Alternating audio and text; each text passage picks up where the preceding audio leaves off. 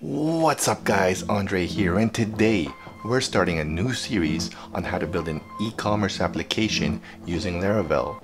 We'll start off with the essentials like a shopping cart and checkout integration with Stripe, and as the series progresses, we'll continue to add more features. So if you're ready, let's get started.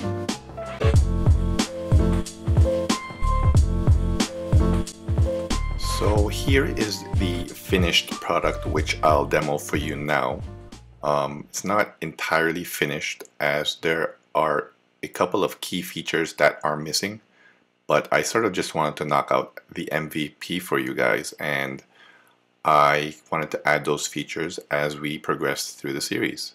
So here's the landing page here. Typical hero like every other website on the internet. Here is a section where we list out some of the products. In my original design I had tabs here which I wanted to switch between. We'll add that with JavaScript later on. For products, I've only put laptops for images, and to distinguish between each laptop I put a little number in the corner. Eventually I will add more images for each available product. Down here there's nothing. I just wanted to take up some vertical space, so I added this blog section. So yeah, the next page is our shop page. As you can see on the left, we have our categories here. This doesn't work yet. I only have these laptops available now for the category, but that's something we'll work on later on.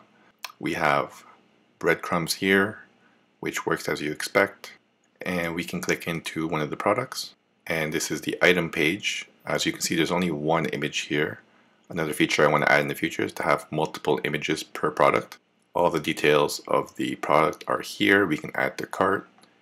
Down here I have a related section which randomly picks a product from the database. Maybe later on we'll make it smarter so it's more likely to pick something that the user would like to purchase.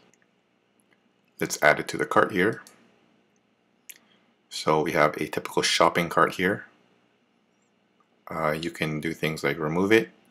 I have two instances of a shopping cart. I have the main one. I also have one called Save for Later. If you use Amazon, you see they do something similar.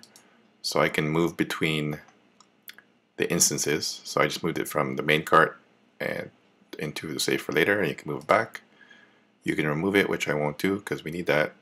You can change the quantity, which doesn't work yet. We'll add that on later on, probably using an AJAX call of some sort.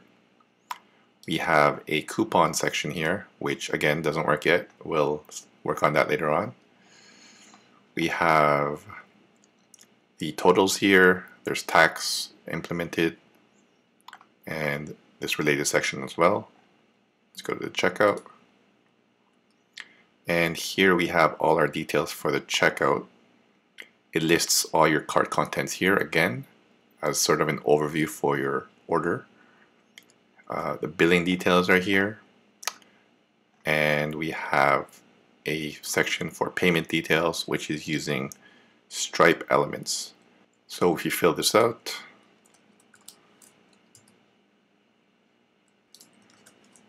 do this, enter a credit card,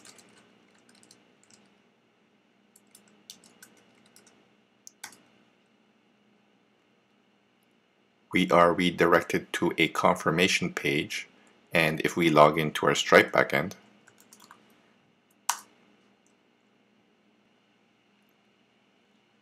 we can see that order right here. And for now, it doesn't store your order in our own database, so I'm just listing out the contents here, which I will show you. But eventually we're gonna flush out our own orders table so we can save it in there.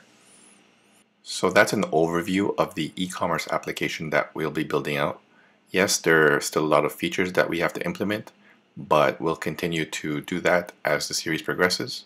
Hope to see you guys in the next video where we can get started. See you there.